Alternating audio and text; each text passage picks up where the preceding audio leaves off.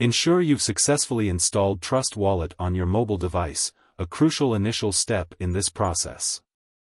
You can acquire the application from either the App Store or Google Play. If you haven't done so already, proceed with this installation. Upon completion, move on to the second step, where you'll need to launch Trust Wallet. Verify that the wallet is connected to your account. If you haven't set up a wallet yet, take the necessary steps to establish one securely, ensuring the safekeeping of your recovery phrases.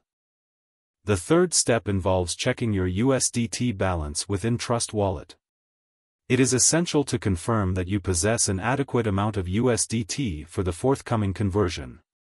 Moving on to the fourth step, navigate to the Decentralized Asset Exchange (DEX) feature within Trust Wallet.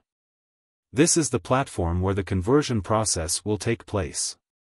Within the DEX, proceed to the fifth step, selecting USDT as the token you wish to swap from and Tron as the desired token for the conversion. In step 6, input the quantity of USDT you intend to convert. Trust Wallet will provide you with an estimate of the Tron you can expect to receive in return. The seventh step involves a careful review of the transaction details and associated fees. Ensure that everything aligns with your intentions before clicking on the Swap option. For step 8, confirm the swap within Trust Wallet. This action triggers a confirmation screen, presenting the transaction details.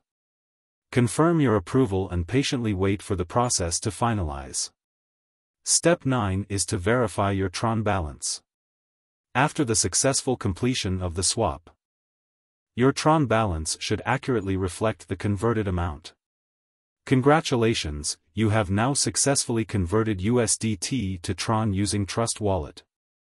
It's crucial to keep in mind that cryptocurrency transactions involve fees, so always remain conscious of the associated costs.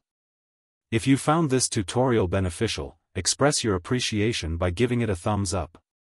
Any questions or requests for additional cryptocurrency-related content can be dropped in the comments section below.